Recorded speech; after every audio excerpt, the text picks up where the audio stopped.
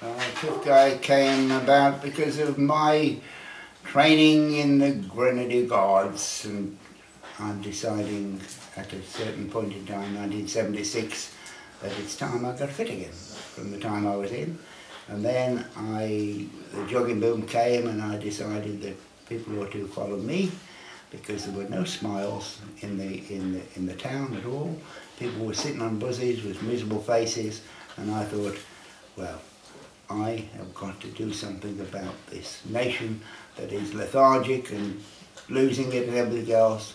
So I started creating runs in parks, and that evolved into complete army training, which was Tough Guy. Well, every year I create a new obstacle. I was told 5 years ago, 6 years ago by my advisor, stop building damn obstacles, stop. But the challenge came up 15 years ago, 20 years ago. What are you going to do to us next year? And I say, I'm going to stop you in your tracks. I'm going to do something. You were so frightened of you won't come again. And they come back and they say, ha ha, we beat you. And I say, all right, wait till you come next year. So my experience in building obstacles safely, although you don't think it's safe, I know it's safe, is my experience and my love of the army training that I received, which was the best. The best. The Grenadier Guards are the first of foot. So they're first of the Guards regiments, number one. They're first of the foot regiments, number one. Guards paras are first into battle before the actual paras, but I'm told now that they've been disbanded, sadly. So that proud badge, number one, that is what we all want to be. So learn from Tough Guy. That's where we're going. The camaraderie, it came from your first paradrop. So you've done all your training and you're all set to go on a mission, which is a dangerous mission into Aden.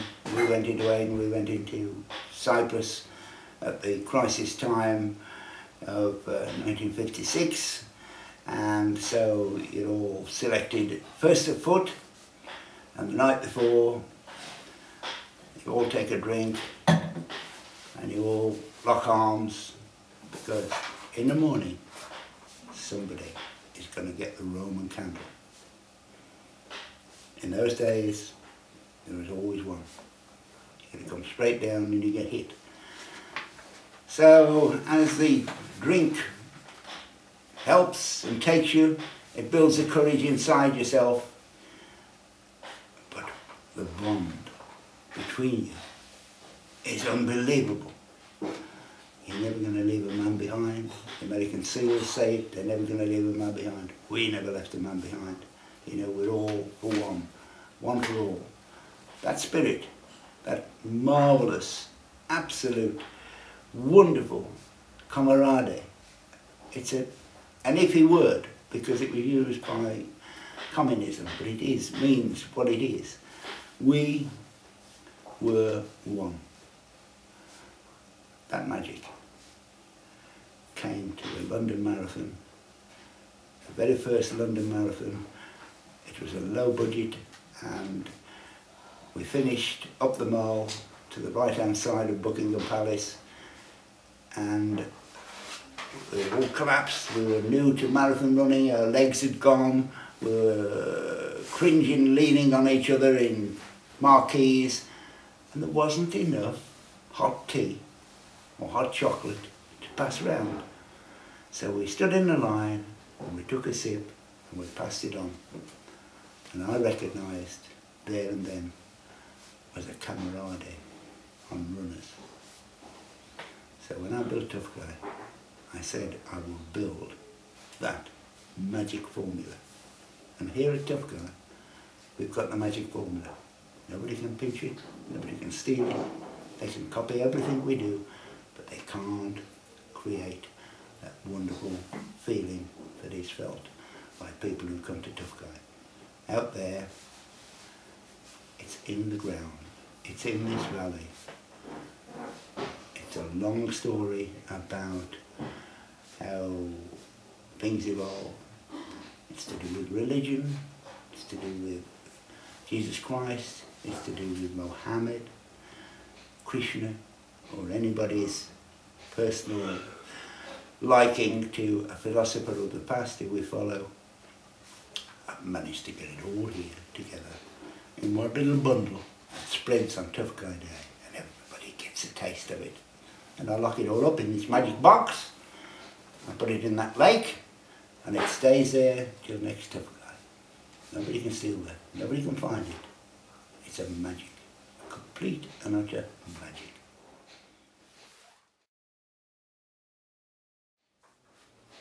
People who take part, well, at one time we had a complete Tough Guy, and we could, in those days, really put them to the tests of how strong they were in the arm, in the fingers, or whatever. But today, because Tough Guy is spread, and because we get 70% new people every year, so only 1/3 or less people come back year on year. And then over the years, we've realised that the word has spread, and then we're getting in people now who are less able. We won't say they're less tough, but they're less able, ability, but they come here to learn ability. They come here to find out how they can manage Tough Guy. So we get lots of young students. How young can I come? Can I come? I'm 14, I want to do Tough Guy. No, you can't. We can do an event for you, especially, but we can't put you into the actual Tough Guy. There are dangers. People rise to that occasion. They realise they haven't completed Tough Guy. They piddle up our fence like an old dog to mark their spot, and they come back next year to have another go, to beat the challenge they didn't manage in their first attempt. And we welcome them. Right, Nettle Warrior is coming up very shortly, and the end of July. Always the last Sunday in July, always the last Sunday in January. But Nettle Warrior this year will be tougher and more interesting, more exciting, because instead of doing 2 laps around the one lake, which is always confusing, and the first 10, 20 guys always complain because somebody from 150th place down the line takes a wrong turn and gets into the, so we don't like nags, we don't like upsetting people, we don't like taking away the factors. They, you know, somebody got in there and alters the sequence of finishing. So we've built 2 new magnificent obstacles. So we built another lake to do your nose log push round, and the standard lake will carry the rafts, the dragon rafts. So you'll experience that, which is called Gallipoli. So we built a brand new trench warfare. So we built a 2-kilometre trench. So you're enjoying, well, you won't enjoy it, but you will see what it was like to live in trenches in those wars. And it's built in a wonderful setting in wood, and you're going to experience exploding mines blown up in your face, shit in your face. You're going to experience electric wires, which you've tasted everywhere else, but they're going to hit you in a different sort of way. You're going to experience snake bites. You're going to experience rats nibbling at your feet, black holes, sniper turrets, sniper climbs. So this is all brand new for Nettle Warrior, the big one.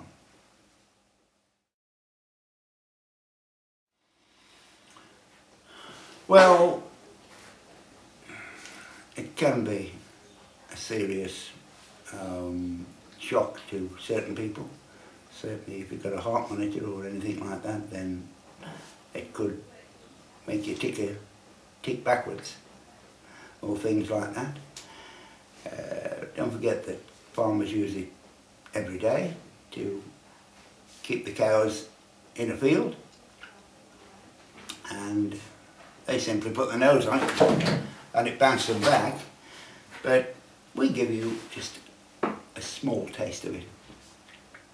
We have got a competition running that we might sneak into Nettle Warrior for those that are really brave, and it's called the Electric Wire Bite.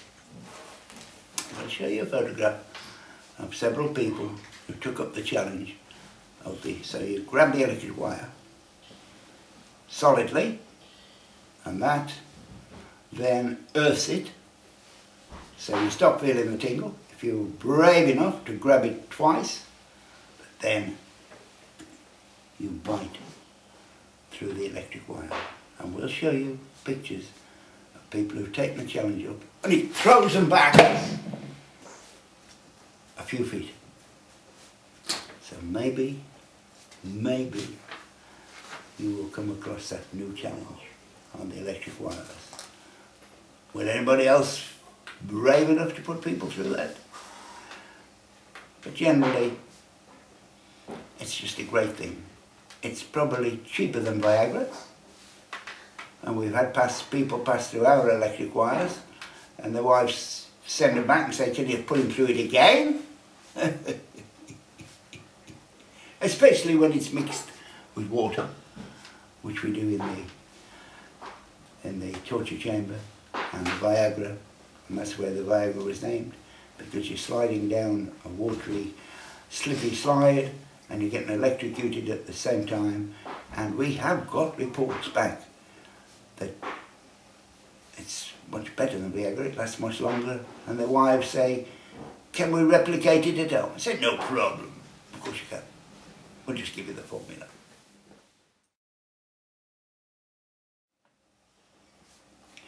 Other obstacle races are a long way behind. You know, Tough Guy was created 25 years ago, and when I created it, and each obstacle I created, I thought everybody else is 20 years behind. 20 years behind ever catching up with this. But now they start to catch up. There's an awful lot they need to learn about health and safety, because Tough Guy is completely safe. If you're going to injure yourself on Tough Guy, you're going to be a determined suicide person, because we've got so many safety factors in place that you can't see. So other obstacle races, for your sake, for the competitor's sake, need to knock on my door and say, please, tell us how we can make these obstacle races safe for competitors. It is a very, very important factor. You need to go to an event and know that you're going to be able to go to work next day, that your wife and children, or your support, or your rent, or your car tax is going to be paid. Not lying in some hospital injured without insurance, because that is what's happening. So other obstacle races are still many, many years behind Tough Guy. And you as a competitor need to listen to me and make sure that something like this comes into place for your safety.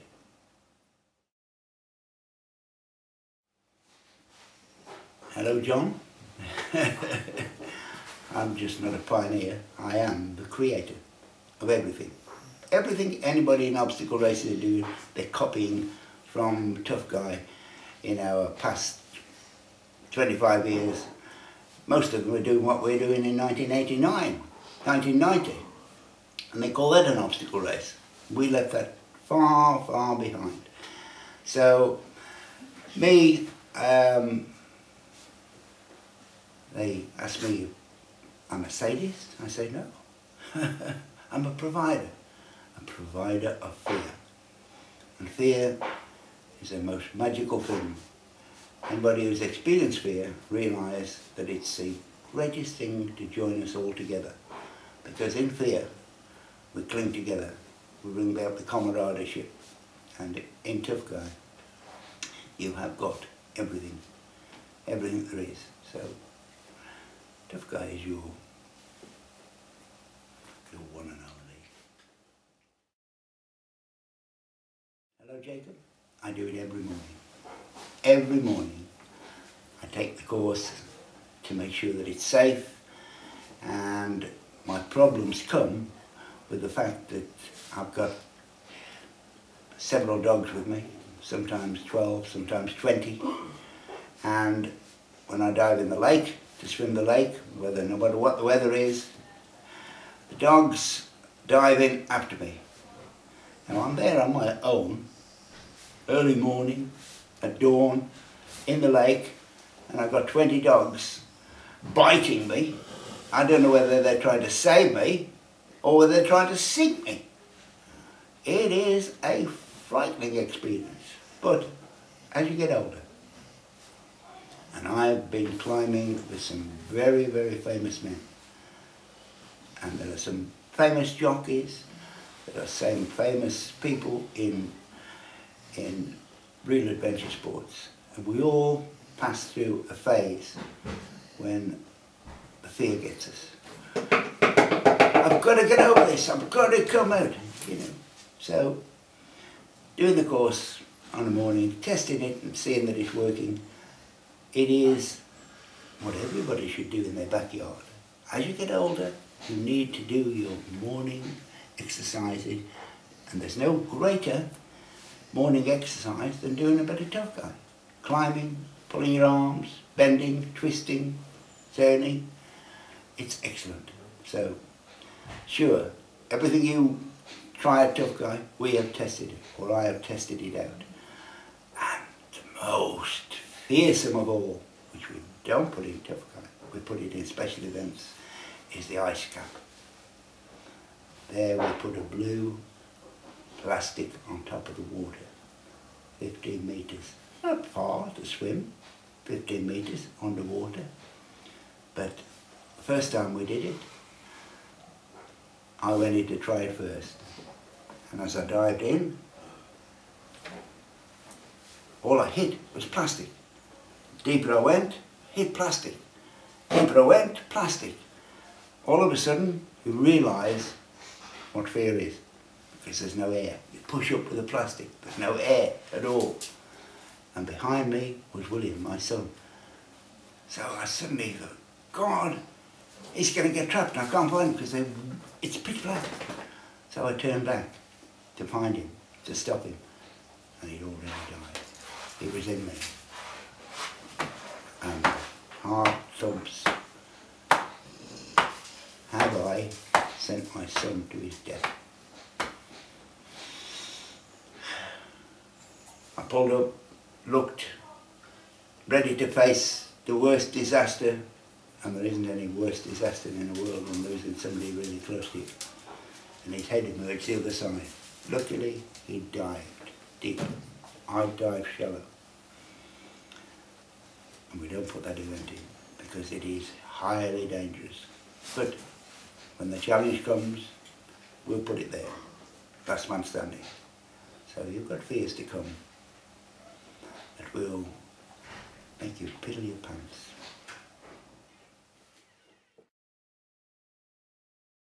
Well, I signed on for 22 years, and so many with the colours, and then so many with the reserves. And I almost did the full term, and then a toss of a coin in a bar on an occasion, and I came out into civilian life with all the feelings of the wonders. I wanted to go back and do my time and get my gun and do some killing, because you're taught to be a killer. But then I got captured by the needs out here.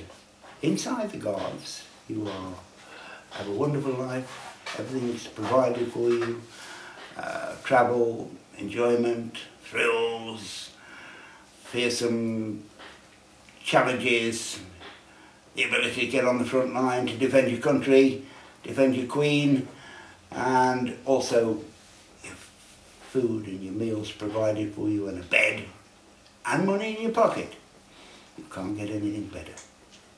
But out here there were lots of kids who just didn't make the grade, and I got a great feeling about kids. You know, I grew up tough, really tough, and I got out of the gutter, and ever since then I put my hand back in the gutter and lifted one out quite often. And I'm trying to recruit a whole team now of people to listen to me. And together, if we gather together, people listen to me and join me, we can build ladders into the gutters of life. Bring out the kids. They got talents, they got strength, they got tough guy, they got everything we need to make us world leaders. But they're in the gutter. Their talents are being wasted. We need to lift them out there. That is me. That is tough guy.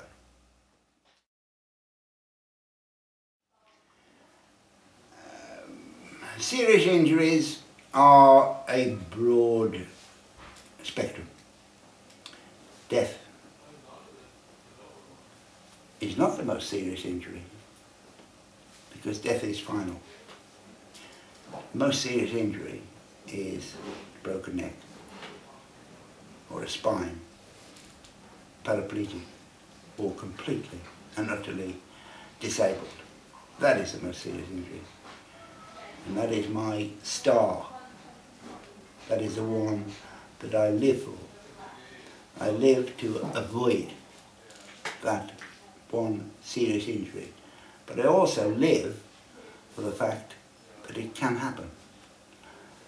And my greatest wish of Tough Guy and all these other obstacle races that are coming up is that we prepare to look after that one person when it happens.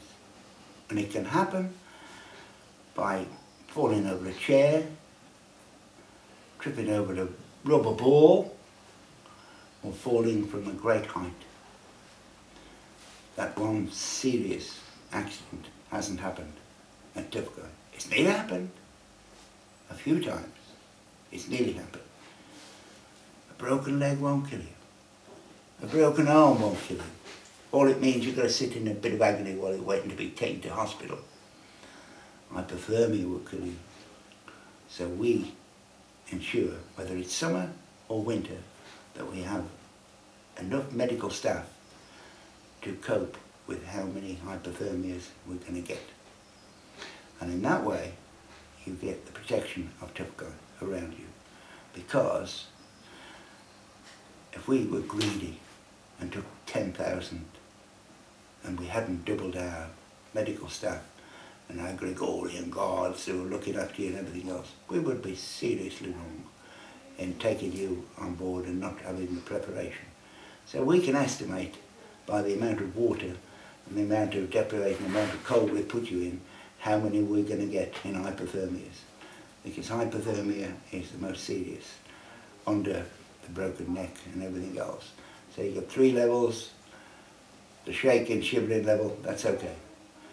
The level you reach when you are delirious, don't know where you are, you won't have help, you stop shivering, you go comatose, that's the serious level. The next level is death, because the blood is solidifying, it's not getting to your brain, and you're going to die. Very, very serious things to think about. Come with a friend. Come with someone who's done it before, or just come with a friend and stay together. Cling together, because you're going to need each other. And then you can do it. Then you can achieve it. Then you can say, I got there. Whether you complete it matters little. You got there. You can always come back next year and do the bits you missed. So come with a friend, or a group, or a party, but make sure you've got some support.